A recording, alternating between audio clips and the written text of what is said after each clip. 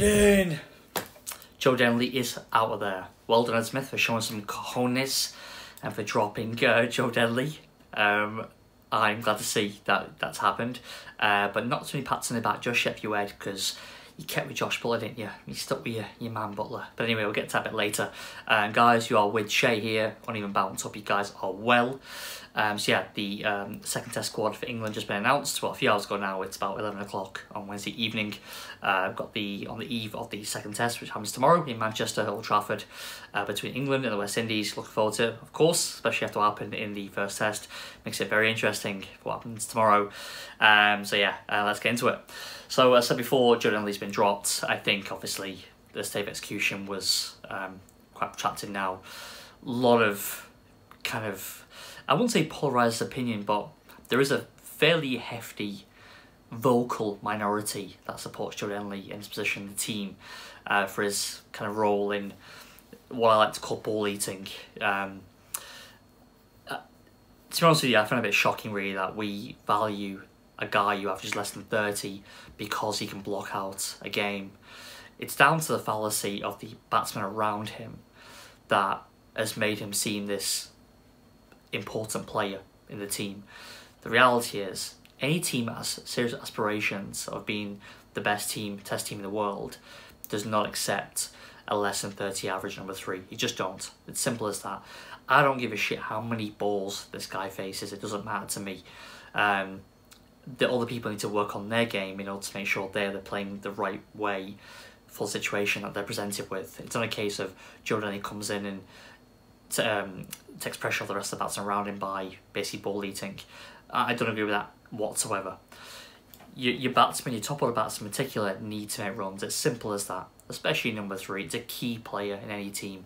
It's a gun player on your side. So I'm all for Joe Denley being dropped. I did say on here previously, months ago, that I understood his value to a certain extent because of his age, but that being said, since then he's continually failed, and it's time for him to go. Joe Root and Ben Stokes at top 5 are vastly experienced players now, so you have that. Rory Burns, a very established first-class player, and I think he's there to stay. So I think that the top 5 is still fairly solid there anyway, with Sibley and obviously Crawley to make up those 5 players. And I think it'd be just fine.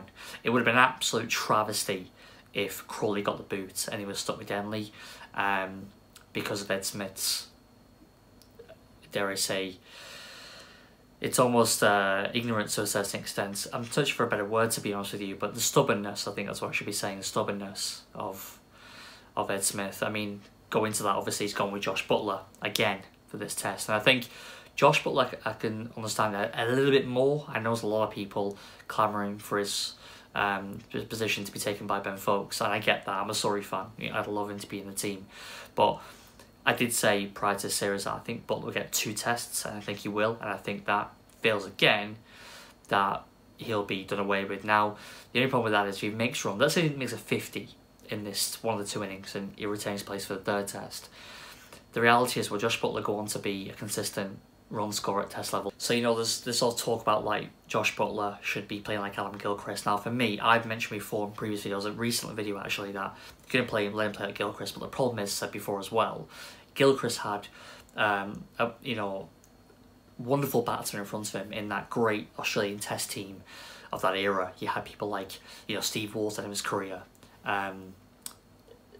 Matthew Hayden, Justin Langer, Ricky Ponting, Michael Clark, you know, towards end of Gilchrist's career, Damien Martin. He has some great batsmen in front of him playing in a wonderful side where he was allowed to flourish and play the way he wants to play his natural game, whereas Jos Buttler hasn't had anywhere near the quality above him. The likes of Jason Roy, Johnny Bairstow were the top 3. Now the retirement of Cook, who was obviously one of the best players that England have ever produced. He's had the likes of Ollie Pope, a debutant, Zach Crawley, again another debutant, Dominic Sibley, another debutant, Rory Burns, another debutant, Joe Denley. He's not had that kind of probably feeling where he thinks he can go out to play his natural game because the top 6 are failing pretty much every other test. So it's, you know, I'd love him to play like Gilchrist. I think if he's going to play, he should play that. But then the problem is that he's going to face is that he'll be considered reckless if he gets out for, you know, 8 off 11 balls, you know, or 8 off 7 balls or whatever, you know. So I think that, yeah, Jos Buttler, I think is, he's trying to take ground, let's be honest. And I think one more failure, and there's, you know, 2 more failures in this next match, and he'll be gone. I think Fox will come back in for the 3rd test. Apart from that, obviously we've got 3 changes. So you've got Root back in for Denley. You've got Anderson, Wood, both out. James Anderson and Mark Wood have both been rested, which I think is the right thing to do. Jim Anderson had played a back-to-back test matches since South Africa, and obviously broke down in that 2nd test. Mark Wood, we know he's quite fragile. It's been quite well documented that his bowling action still puts a lot of strain on his ankles, well, his front ankle, despite the shorter run-up. So I think you need to keep him wrapped in cotton wool. And then you've obviously got, coming in to the squad anyway, you've got Robinson and Sam Curran. I think we'll see Chris Wokes and Stuart Broad, resurgent Stuart Broad coming back to the team. A lot has been said about that, the fact that he was dropped for the 1st test. I thought he would have played, obviously didn't happen. He's a very proud guy, big ego in my opinion, massive ego to be honest, and he would have been quite hurt by being dropped after he did so well last year against Australia, did very well in South Africa. I think he should have played the 1st test, but he didn't. I don't think it was such a big deal because Wood performed very well in SA as well. Jofra Archer is a fantastic bowler and is fully fit again. You could have argued maybe Broad coming for Archer, but okay, they went with Archer, who bowled magnificently in that 2nd innings. But that's where it is. Stuart Broad didn't play. He'll get his chance now. He's going to be on fire, I think. I think he's got a lot to prove because, like I said before, a bruised ego, and it's a big one at that, and I think he'll do well in this test match. So let's see. Interesting to see Ollie Robinson liking his kind of drip feeding into the setup. I think eventually we'll get a game. He might get a game across these 2 series against West Indies and Pakistan. I'll have to wait and see. I think Sam Curran will definitely get a game at some point. So yeah, I think that's good to get those guys back in. And I think Dominic Best will obviously play. Best will play. Will turn at Old Trafford, and I think it'll be a good side. I actually think, and I'll mention this point in my summary of this test match. But anyway, let's go to the West Indies, and yeah, go on with them. And I think I really actually quite like what is coming out of the West Indies camp. Phil Simmons, Jason Holder. I saw, you know, kind of pre-match interviews with them today, and I've heard a lot as well about the fact that the West Indies are training really hard. They're still really focused. They're not getting ahead of themselves. They're here to win. They're here to win this series, and I have to say, they've been superbly led by Simmons and Holder. And what's coming out the camp seems to be, from what I can see, what I've been hearing, is that they are really fully focused at the task in hand, and they're keen to topple England, which is no mean feat, especially in England. India couldn't do it. Australia, despite retaining the Ashes, couldn't do it. Very few teams come here and actually win England. And as I said, India, you know, regarded the best team in the world, you would say overall on paper, they got here. I mean, it was a very close series despite the 4-1 scoreline, but they lost 4-1. They lost 4-1. So, you know, West Indies have done really well to, you know, get to win the 1st test and get a lead in the series. And I think they're going to probably go in and change. I mean, the question is here, like someone like Shane Gabriel, obviously took 9 wickets in the match, took 5 for the 2nd innings, but really well across the match. Jason Holder as well. I mean, I go back to start with Gabriel. Gabriel's the kind of guy, obviously was injured, part of reserves, brought in when he proved his fitness. Is he kind of guy who can go back to test matches? I'm not sure. He's got quite a very stocky, kind of muscular frame, and I don't think that's actually, that frame is built. It's probably a natural frame, but it's not really built for, you know, for the wear and tear of test match cricket as a fast bowler, you know, week in, week out, if it's back-to-back test matches. So I wonder how he'll go. If I was Phil Simmons and Jason Holder, I would go to him to listen, mate, just give me 5 more days. Just give me 5 more days, the best best you've got. Run into the ground for me, mate, and then let's get that series under our belt. Let's win it, and then you can rest for the 3rd test. You can put your feet up, you know. So that's what I would go. Obviously, there's comments of Shay Hope if he's going to get picked again. I think he will get another opportunity. I think he will, despite his really poor record over the last 18 months. Maybe Shamar Brooks can go to 3, can go down to 4. I think they'll probably go and change and keep Shay Hope at 3. And hopefully he can rekindle some of the form that he showed 3 years ago. Well, that was a long time ago, but let's see. Jermaine Blackwood obviously proved a lot in '95. Dowrich did really well. People talk about his 60 odd in the first innings, but his second innings, that 20 odd, he scored at a reasonable pace as well. That was crucial because they were just teetering a little bit. If Dowrich got out, quickly, they might have put a lot more pressure, on the West Indies there. But he stuck around for a while. Obviously, they saw the game home. So, yeah, it'd be interesting to see. I do think West Indies probably got changed. If they're going to bring in Raheem Cornwall, I think that Alzarri Joseph will make way.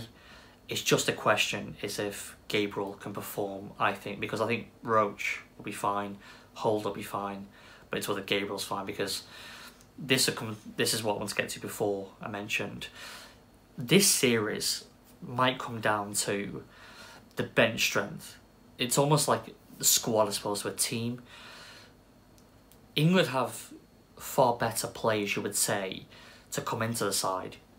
Even though they've lost a test match, they're making changes. You could argue it's a stronger side.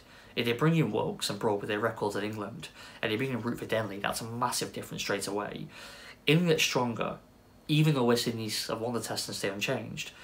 You could argue that West Indies are going to be weaker because it's back-to-back test matches with the same team, with the issues I mentioned with people like Gabriel, who's a key part of that fast-bowling unit, but been injured. Can he go back-to-back test matches? We'll wait and see. And I think that this bench strength might actually be the reason why England can still nick the series, because the players they're bringing in, the team is strengthened, in fact. Even with the bowling, with Wood and Anderson out, but Broad and Wokes in, you could argue that's a stronger twosome than Anderson and Wood. So it all seems silly because they didn't blindly play the first test, but I think for quite obvious reasons of Jimmy Anderson, obviously, being the bowler he is, Jim Anderson, I mean, his reputation precedes himself, doesn't it? Mark Wood obviously did very well in South Africa, but Wokes and Broad are incredibly good at home.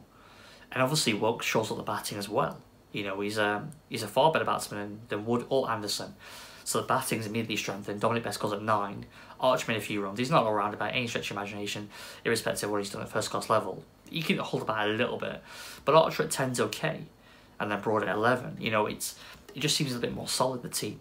And we're rooting in there for Denley. English look a lot more, I think, all round a better team than they had the last time. And I think they're a better team than West Indies. I still believe that. They may be taking West Indies a bit too lightly, but I don't think it will happen now. Ben Stokes can concentrate fully on the game. He obviously took the most amount of wickets and runs in this match, in the first test.